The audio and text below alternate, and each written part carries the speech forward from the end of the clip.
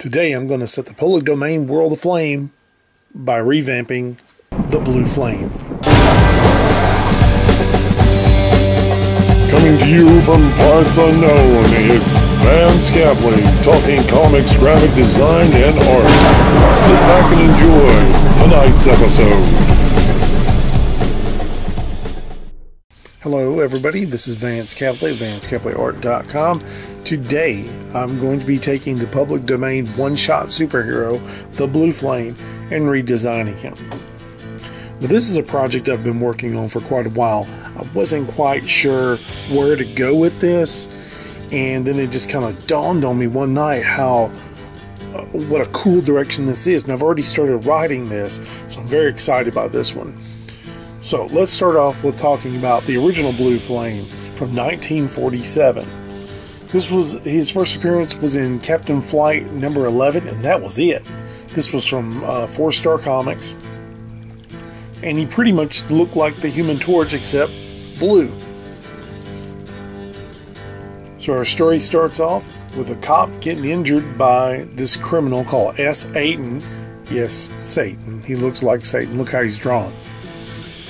Anyway, Blue Flame shows up on the scene, takes off after the criminal. They have a nice little chase through the city, and then they go into the sewers, finally into the river.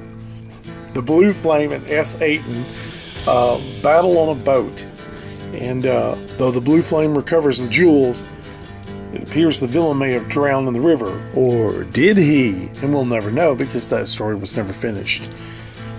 When the Blue Flame was not on fire, he ran around in underpants and boots. That was his costume. He had no secret identity. There was no character building. And by 47, you know, they were attempting to make stories make more sense. You know, kind of give us a little something. You know, more about the character, a little bit more of about the villain. We didn't get that in this, of course. It was put together very quickly to get it on the stands to sell. So, as I was saying, this idea came to me late one night. I was popping popcorn, and I was going to watch a movie on Saturday night. I think I was going to watch White Zombie, but I can't remember. I was thinking about Blue Flame because I had begun redrawing the comic itself in my own style, as you can see here. This image came into my mind of a cop, about 1976, 78, somewhere in there. He's driving a beat-up 72 Duster. It's blue. And he looks a lot like Michael Imperioli's character from Life on Mars. I think his character was called Fleming. I can't remember. It's kind of this image coming to my head of that and Lemmy from Motorhead, the rock band Motorhead. And it just all started coming together. And so I started kind of like sketching and stuff. And you can see these sketches here. And I also thought about the actor Hiroshi Ishikawa from Godzilla vs. Gigan. For some reason, I like the way he kind of carried himself and the way his hair was in this picture. I took Michael Imperioli from Life on Mars, Lemmy from Motorhead, and Hiroshi Ishikawa from Godzilla vs. Gigan, combined them, and this is the look I came up with for the main character, the Blue Flame. And I was thinking blue represents the police, so he is the Blue Flame. I thought I'd give him a 38 special, driving a beat-up Duster. Maybe he smokes Lucky Strikes.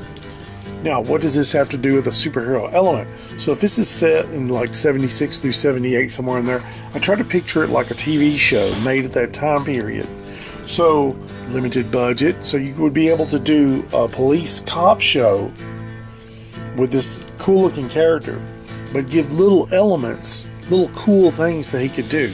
Like when you watch $6 Million Man, you'll see them getting into some kind of epic battle. It's always small amounts used, unless he's fighting Bionic Bigfoot. That's another story. But these little elements. But the main focus would be this detective who's kind of course, you have to have this. You're a loose cannon kind of detective. I like that kind of character anyway. But, you know, he's still, you know, wants to figure out what's going on, solve that mystery. So, whatever the mystery may be of the week, you get the idea. But always have that little element where he could use that Blue Flame heat power in whatever situation he's in. And I've already started writing the first story of this. It's going to take a while to get to because I got a stack of stuff I'm working on. But I really am looking forward to this because I've always wanted to do a 70s cop thing. This is my take on the Blue Flame from the Golden Age of Comics. I thank you so much for watching and listening to me ramble. Please look after one another. Take care of each other. God bless and good day.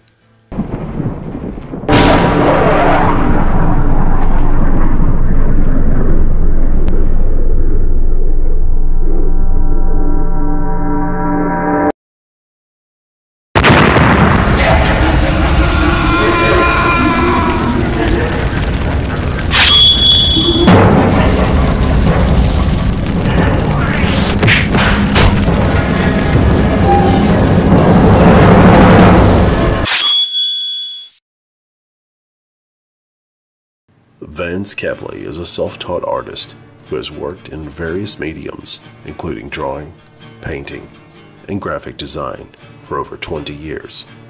He now has his designs here on TeePublic, old school, unique, stylish. He is also available to help you with your original TeePublic designs. Make sure you visit Vance Capley Art 1972 at teepublic.com. You'll be glad you did.